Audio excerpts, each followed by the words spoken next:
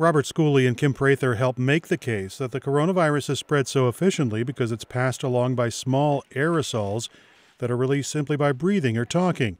The researchers liken the aerosols to secondhand smoke, and Schooley says the science is definitive. This is not a virus transmitted primarily by droplets at close range or by touching things. It's primarily transmitted when we breathe.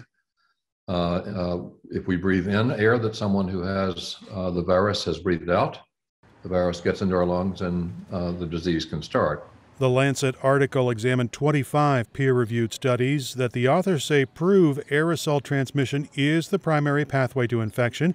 Jose Jimenez is a chemist at the University of Colorado. He says science does not support contamination from surfaces or coughing and sneezing. There is actually a shocking lack of evidence for the pathways that CDC and WHO say they are major. Jimenez says the risk of infection rises dramatically indoors, and the Centers for Disease Control needs to update its guidance. They're quite a bit behind the science, and they need to update their recommendations because some of the things that they're saying are not sufficient. The co-authors hope publishing their findings in a major peer-reviewed journal like The Lancet helps convince public health officials to improve their advice. Erik Anderson, KPBS News.